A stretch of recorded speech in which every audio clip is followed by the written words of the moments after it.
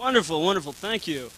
This is the VooDoo Quartet, as I said before, and they're our guests tonight on What's On. And being a novice interviewer, I will assume that the lead vocalist is the spokesperson for the band. His name is Dr. Tiles, and I would like to ask him now to introduce the other members of the band at their various positions. So will you please do that? Fine. On this guitar here, we have Mr. Basil Fomin. Yes. Basil Fomin on guitar. On bass guitar, Charlie. How you doing out there? Okay, Charlie on bass. On the drums, of course, is Luther Faversham.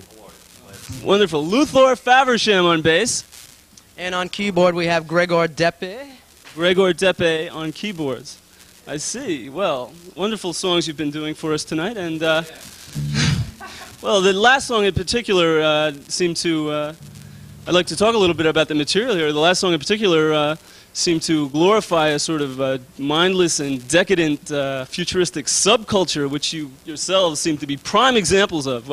Would you care to comment on that? Where does this material come from, in other words? Do you mean we take drugs, or is it the other way? No, actually, that song came from watching people take drugs, and I mean, it speaks for itself, the song, you know.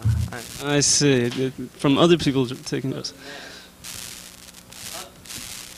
Other than that, there's not much to say. I mean, you know, we get all this material. It's slipped under the door by two guys that we really are not supposed to say who they are, but otherwise.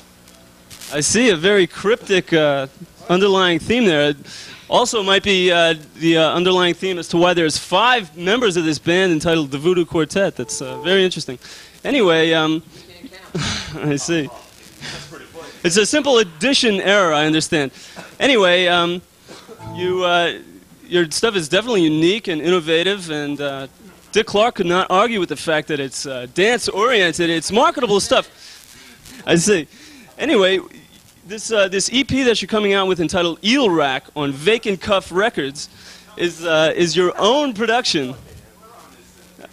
I see. Well, you'd like to say something about your new EP. We heard 3 songs just prior to this interview on the...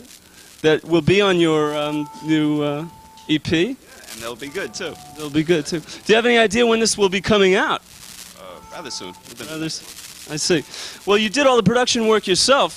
Did you ever threaten to kill each other or consider suicide? We died a long time ago, but we're going to play another song for you. I see. I understand. Okay.